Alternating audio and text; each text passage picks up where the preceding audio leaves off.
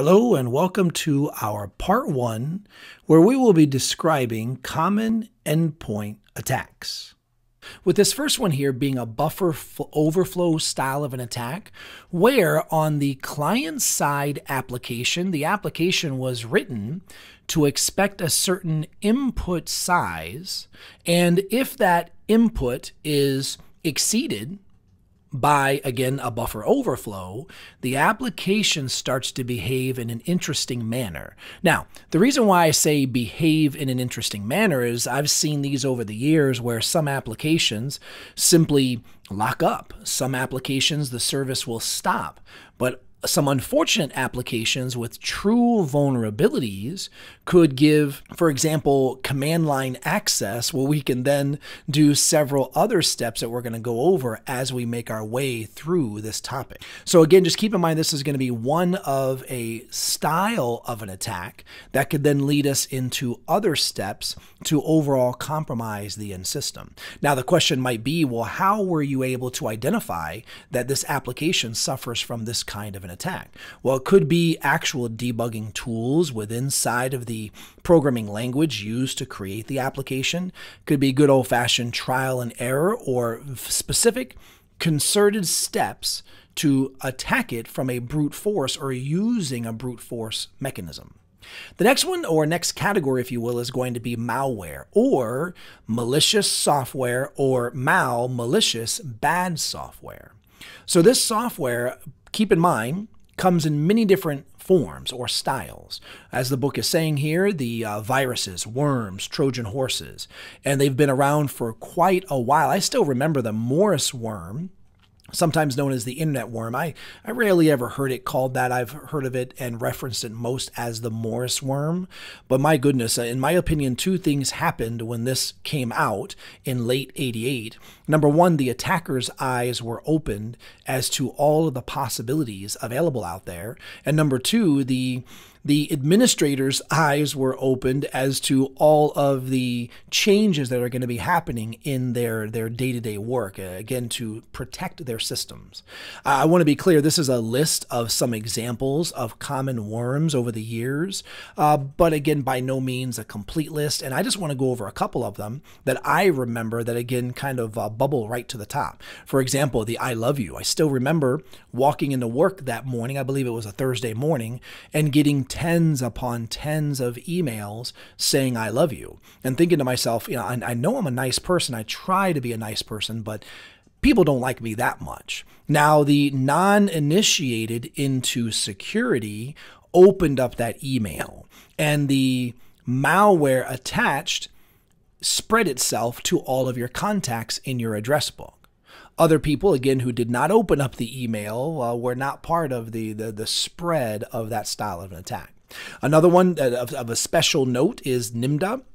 You might remember this one. It's actually admin spelled backwards, SQL Slammer, and Sasser. I want to stress again, I've unfortunately encountered all of these, but these were the ones, the 3 or 4 that popped to the top when I think of, again, common long-standing worms throughout the years. Now understand that what this worm is ultimately trying to do is stay under the radar and provide the attacker with remote access to the infected system. And once the attacker gains access, maybe they can again do reconnaissance on the compromised system, or even reconnaissance of the network the compromised system is connected to.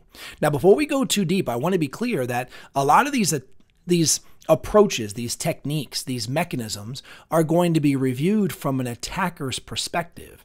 But please understand that some of them can even be used from an administrator. So what I want to do is kind of go over this slide a little bit backwards first, because again, so much of our time is going to be spent focusing on the attacker's perspective.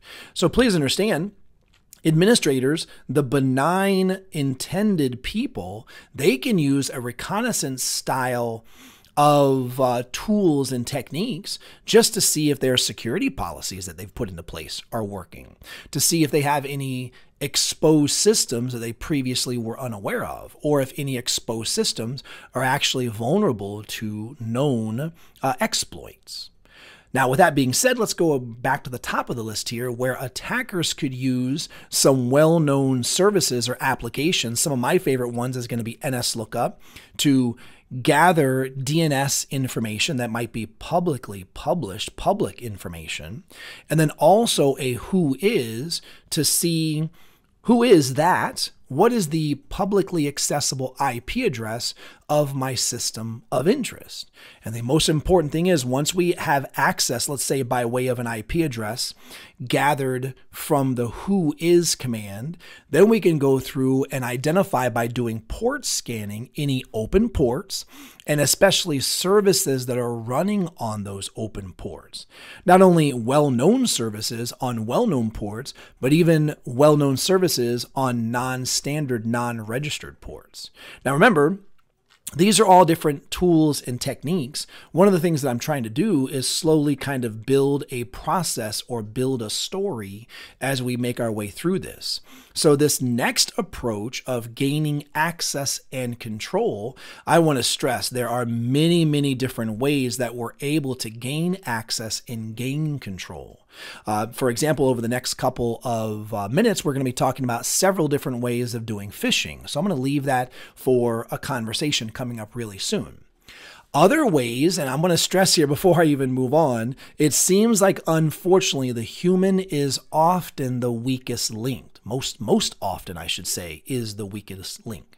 For example, using password spraying with well-known accounts that are default to an operating system where the administrator either did not disable that account or they did not change the default credentials. For example, my goodness, how many operating systems out there have a default account of admin or a default account of administrator?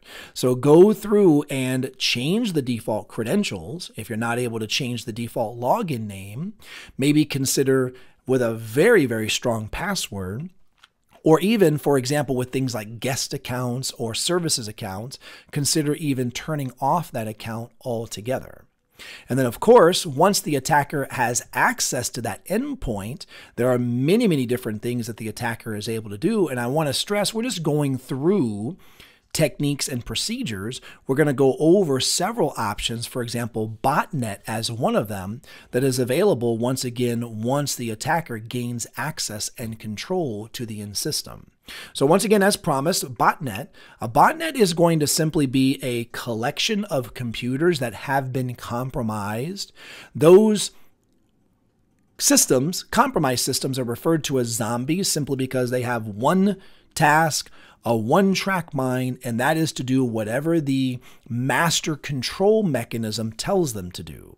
So again, they will be robots for this botnet performing the operations, which could be a distributed denial of service, for example, against a public service, maybe a public website. Now, hands down, one of the most popular ways, as I mentioned earlier, to compromise a system or compromise a network is unfortunately through the human. The human is very, very most often the weakest link. So that's where social engineering becomes very, very popular. And hands down, the most common approach for social engineering is phishing. And give me a moment when we go over some of the details, but there's a lot of variations and a lot of terms that revolve around phishing. But the idea here, high-level idea here of phishing is to fool the human into thinking they're going normally to an internet-connected service by maybe using a logo, but when they click on a well-known logo, it goes to a URL that is most certainly not where they want to go. Or when they click on the URL, because the humans, we have to use our eyes. We don't see that, oh, it's a slightly different spelling. Or maybe there's a dash where I've never seen a dash before. So the idea here is to trick the human using social mechanisms to going to a system that has been compromised. So as I mentioned earlier, phishing is just more of a general different word, if you will, with many, many different types of attacks that fall under phishing. For example, and by the way, let me pause for a second before we go too deep into this. I like to use the words to help me understand the words. mechanisms. So spear, when I think of spear, I think tip of the spear. I think something that is very sharp, touching a very small point, or a targeted, in this case, phishing emails against a targeted group, maybe of a specific interest. I'm going to keep doing it over and over, folks. Whaling, well, to me, whale, huge, large animal, larger surface. So still the idea of targeted emails, but now to a much larger target or attack surface. Folks, farming, specific websites or farms of websites that are used to lure the unsuspecting victim into accessing that website, normally through a compromised DNS server. And then we'll talk about this coming up in a few more minutes, but getting malicious code to that unsuspecting user. Watering, again, is going to be the idea of farming, yes, but more specifically for web servers. And then we start getting into some specific phishing mechanisms like vishing or phishing over voice. I cannot tell you, even while I'm doing this recording, how many different random text messages I'm getting, again, which would be smishing. Love that word. But again, how many different phone calls and voice messages I'm getting from the IRS, again, here in the US, where I need to call them right now or my benefits will be lost forever. So be careful with this. I want to say it one more time. The human is most often, unfortunately, the weakest link. So once again, going a little bit deeper into the phishing conversation, compromising known legitimate DNS servers. So when the user, the unsuspecting user, is trying to go to the valid URL, that DNS entry that was compromised, or if you will, poisoned, is actually going to send the unwitting user to an attacker website, an attacker resource, because of the DNS, the A record entry, for example, that has the wrong information or is poisoned.